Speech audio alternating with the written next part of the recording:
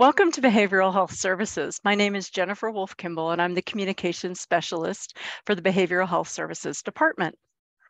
As a part of the LC 101 curriculum, we'll be sharing a bit about our department and how we work to improve behavioral health in Larimer County. During our presentation, I will provide some background about our department and how we came to be, and we'll also explain our role as fiscal agents for designated funding directed to behavioral health in our community. Then I'll turn things over to Lori Stolen to talk about a critically important project that BHS oversees, which is the development of a behavioral health campus and the construction of the first building on that campus, acute care. And she'll also talk about the future plans for that campus. And then Jessica Plummer, our program manager, will share some information about our Impact Fund grant program and explain how we invest in community behavioral health. First, I'd like to start with a brief definition for behavioral health. You're probably familiar with mental health and substance use, and the term behavioral health includes both of these and also refers to the continuum of care to address both that ranges from prevention to intervention to treatment and recovery. In 2018, county voters passed a 20-year ballot initiative that designates funding for behavioral health purposes. That funding equates to about 25 cents for every $100 of the sales and use tax. The ballot language presented a multi-tiered approach for our community that includes the provision of care, the expansion and enrichment of community services, as well as the construction of behavioral health facilities. Our department was established in 2019 to serve as the fiscal agent of that sales and use tax funding. Our purpose statement is to increase awareness of and access to affordable and appropriate behavioral health care. And the mission of our department is to responsibly invest in community-driven work to increase access to behavioral health services and improve outcomes for all Larimer County community members. Our department consists of 6 team members. There's Lori Stolen, who is the director, Taylor Kelly, who is the implementation manager, which means she works on data and project management, Jessica Plummer, who oversees our Impact Fund grant program, Summer Leeming, who handles our accounting and finance, Ryan Barstow, who handles contracts and departmental logistics, and myself, who oversees communications.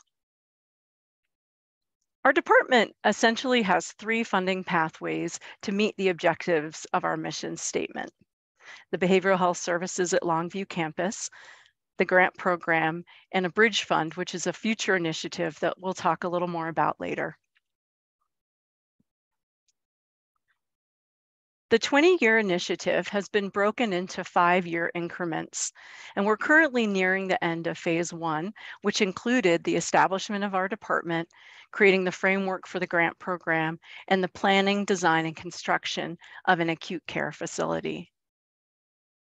And we've begun the planning and preparation for phase 2, where we'll see the acute care facility fully operational, which will allow us to direct funding that was going to the construction process to a bridge fund. So we'll be creating the framework for that as well. And we'll also continue the planning and preparations for the next project on the behavioral campus, as well as continued improvements for our grant program. This is a high-level overview of our departmental budget. The sales and use tax generates approximately $20 million per year for behavioral health in Larimer County. And that money is used to fund our grant program.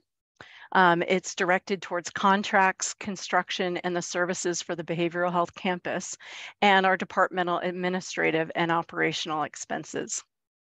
You can learn more about our annual budget by reviewing our annual report, which we share through our website yearly. While we had your attention, we also wanted to mention that if you visit our website, you can also view our behavioral health dashboard. The dashboard shows community level indicators for the state of behavioral health across Larimer County and throughout the state. Those indicators include things like suicide deaths, overdoses, emergency room visits, and youth attitudes and experience with suicides in Colorado and in Larimer County. You can, as a funder of behavioral health services and programming, we keep an eye on these indicators as one of the ways to identify community need and help with our strategic planning process. If you're interested in seeing some of the community level data related to behavioral health, we encourage you to visit our dashboard. An expanded version of this dashboard can also be found through the Health, Wellbeing, and Resilience Data Dashboard, which is hosted by the Department of Health and Environment. Now I'm going to turn the presentation over to Lori Stolen, who will share some information about the behavioral health services at Longview campus, the one that I mentioned earlier. Lori? Thanks, Jennifer. It was a wonderful foundation of our department and sort of what has gotten us to where we are today. As you can see on the presentation, this is a master footprint of our campus. It has some opportunities for us to dream and to build out partnerships with our community. There's a lot of flexibility of what could go on this campus throughout the 20-year initiative. And we have some spaces that are reserved for some ideas that we have thought would fulfill some needs and gaps in our community. The first building in the center, it's got a number 2 on it, is the acute care facility. It's we'll go into a lot more detail here in a few minutes, but it's a 60,000 square foot facility, and that takes up a large portion of the center of this campus footprint. The second building is our acute care facility. Is our adolescent care facility for youth. And then we also have some space for training, conference center, and possibly primary dental, vision, a variety of different services that might serve the population that is seeking those levels of service at the campus. The county owns this 40-acre campus, and it is dedicated to behavioral health. So we look forward to building out partnerships throughout the initiative and make this campus an opportunity for folks to fill needs that they are not able to connect to in our community.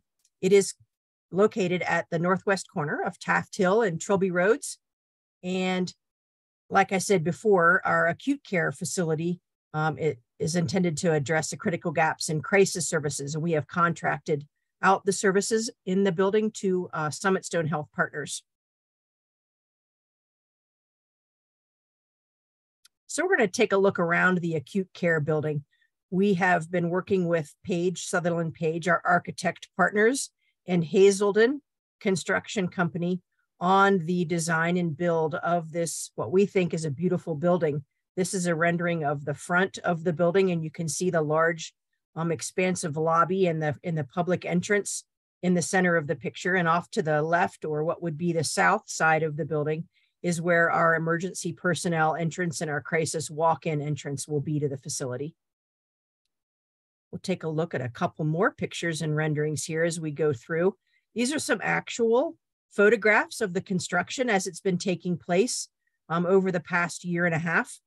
We do look forward to taking occupancy of the building this summer and then taking first clients in early December of this year. So we are getting close to opening up this new facility.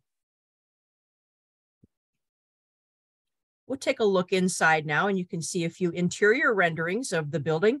As you go into the front lobby, you can look straight through the building, through the lobby in a nice contemplation lounge and some comfortable seating for folks, into the landscape and the design of the backyard, if you will, the group seating and walking paths. And there's a small amphitheater and lots of opportunity for people to connect to nature in the back portion of the landscaping of this building. We'll also have a physical fitness room in this building, as well as many different therapy rooms, full service kitchen for food service that's planned for this building and all future buildings. This facility will also house a pharmacy and a lab, as well as the 6 levels of care that Summit Stone will be providing to clients as they come in. So here's just a few more of the renderings of spaces. We found that there was one part of the building that didn't get as much natural light into the center of the building that we liked. And so we actually designed a light well, a center atrium that will have access to the outdoor. It's open up through the ceiling, and that'll bring in a lot more natural light into some of those darker parts of the building. We'll have large meeting space for up to 80 people to be able to have conferences and trainings and meeting room. Hopefully we'll be able to bring in folks from the community to utilize this meeting space. So as I mentioned, we are in partnership with Summit Stone, our largest behavioral health providers in the community, to provide the 6 levels of care in the facility itself. So now we can walk through what those 6 levels of care are. They're going to phase open the building itself. They've got about 200 staff to hire, and that is a large staff to manage all at once. So our plan is to open up the building with the behavioral health urgent care. Of course, that will be 24/7 services for all ages. Anyone that is in a self-defined crisis would be able to come to this facility and be assessed, triaged, and then determine whether what the next level of care would be. Upon opening, we will also offer care coordination, with the intention there being that as soon as someone comes in, regardless of what their situation is, they would be assigned a care coordinator, and that care coordinator would immediately start a discharge plan, starting to understand what really is the level of need for that individual person upon their release of this facility. We will also have a medication-assisted treatment program, and like I had mentioned before, a pharmacy and a lab to be able to understand the pharmacy side of treatment and provide education to folks whenever they are starting to stabilize on meds, or if they need to have a prescription for a new medication. There'll be an opportunity for discussion with a pharmacist and a therapist to familiarize clients with that. There will also be 2 levels of withdrawal management, which is sometimes also referred to as detox in this facility. And then crisis stabilization is a specific level of care for folks that are in a self-defined crisis, regardless of whether it's a mental health crisis or a substance use disorder crisis. And then as we get stabilized and familiar with the building and we've opened up those levels of care, the future phases that will open will be an intensive residential treatment program, an opioid treatment program, and ultimately an expansion of the existing services, so opening up more beds in the levels of care across the facility itself. We do plan for this facility to be a center of excellence. Our intention is it to be a teaching facility. Summit Stone has already started a very robust internship program to help create the curriculum and open up opportunities for students across a variety of disciplines to be able to come to this facility and get training and gain experience in working in a community center with folks that have behavioral health issues.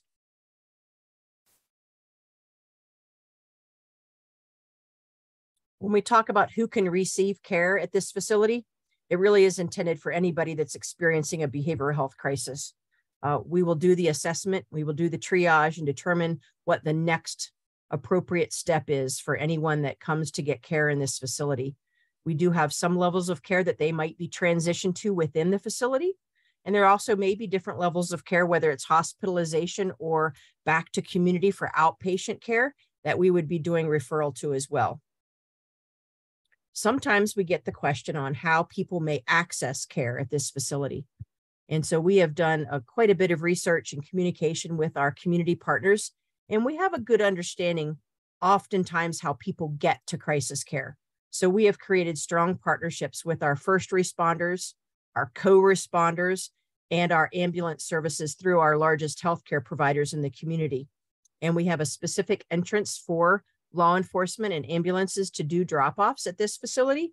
And we also know that oftentimes family and friends are involved in the transportation of a loved one to what currently they're sending to them to a hospital, or sometimes not always the right level of care. And so we will have a walk-in crisis entrance at this facility as well, in addition to the public lobby. So you'll be able to walk in, you'll be able to have family and friends drive, and or have law enforcement or ambulance drop off at this facility. So we're talking just a moment about a project that's in development as part of phase 2 of our initiative. One of the next buildings that we plan to design and build on this campus is our adolescent care facility. There is a large group of community members that has come together as a guidance team to help inform the need for programming in our community. We have had a lot of conversation with youth in our community about the design of this building to ensure that we had their voice at the table when we were creating the space, to make sure that it was welcoming and it was approachable and it felt like it was what would serve youth between the ages of 10 and 18 the best. And so we're excited to have the vision of our community youth in the design of this building. The adolescent care building is intended to be 16 beds. It is meant for respite, short-term care for youth. It's intended to be an average length of stay of 5 to 7 days. So this is not intended to be a longer-term residential treatment program for youth.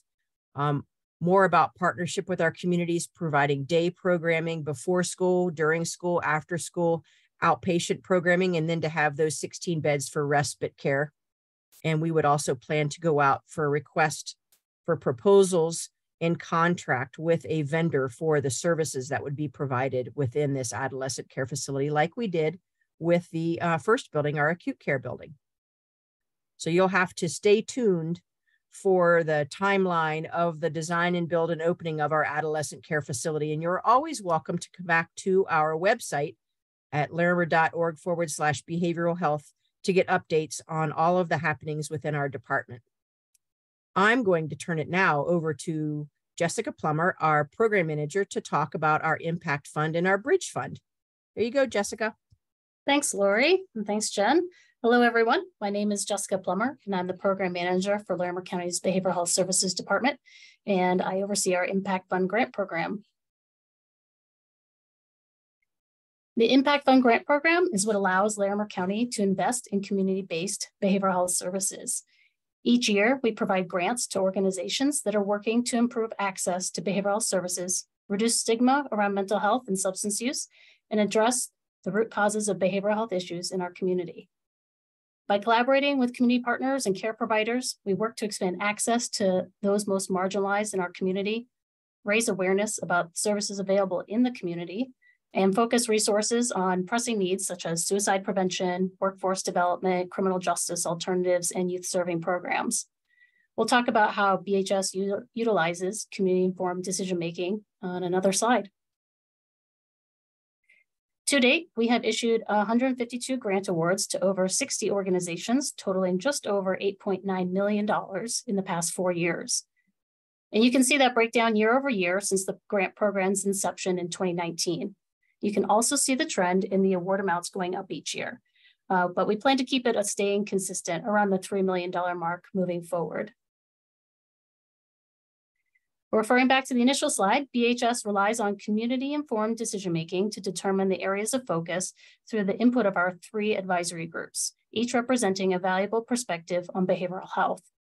Funding recommendations are reviewed by our Behavioral Health Policy Council and approved by our Board of County Commissioners. You can learn more about becoming a member of our advisory groups at larimer.gov/boards. Members generally serve 3-year terms and work together to identify the most pressing behavioral health needs in our community. Their input and insights are then used to prioritize funding areas for the grant program. We call these targeted grants. As you can see, we offer 2 types of grants. The first one is targeted grants, defined by our advisory groups, are designed to address gaps in behavioral health with concentrated focus and funding. These 5 areas are what our advisory groups listed below are what our advisory groups have determined are our targeted areas of focus. Responsive grants are for organizations that support the behavioral health of the community, align with our funding priorities, but do not fall within these targeted grant areas. So behavioral health services is responsive to other community behavioral health needs, addressing funding priorities such as access and affordability, stigma reduction, prevention, early identification, intervention, and quality care. Within the alternatives and interventions in criminal justice targeted grant area, we highlight the best application for the Gary A. Darling Grant Award, which is for programs that attempt to disentangle behavioral health from the criminal justice system. This honorary award was created in 2020 in recognition of Gary Darling's exemplary career and years of service in this area.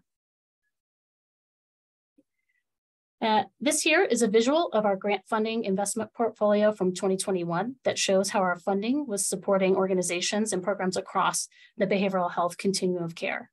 As you can see, about half of the funding is going towards upstream efforts in prevention, promotion, early identification, and intervention. As far as our annual grant cycle, we have a pretty quick turnaround. We accept applications in June, review them in July and August, make awards in early September, and distribute funding in October. Currently, our grant awards are for a 1-year period of performance, and applicants need to reapply each year for funding. Now I'd like to introduce you to our third funding pathway, which we call the Bridge Fund.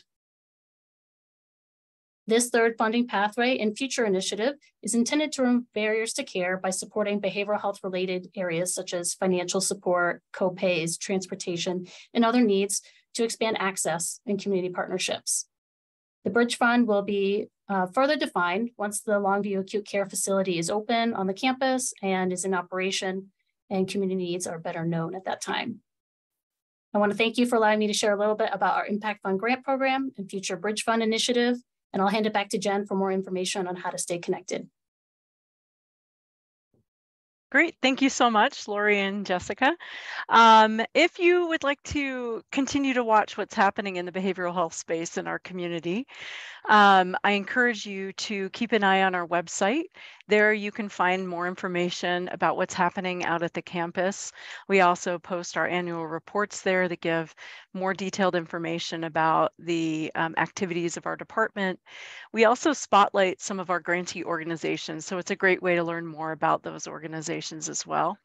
As we inch our way closer to the opening of acute care at the end of this year, we'll be offering opportunities for the community to come and tour the facility, and the details for that will also be on our website.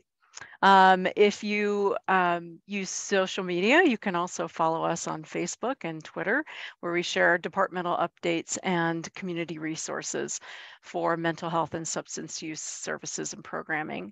And of course, if you have any questions, you can feel free to email us at bhs@larimer.org, and we will reply to your inquiry as quickly as possible. I thank you so much for your time. It was really wonderful to share more information about our department, and I hope you enjoy the rest of LC 101. Thank you.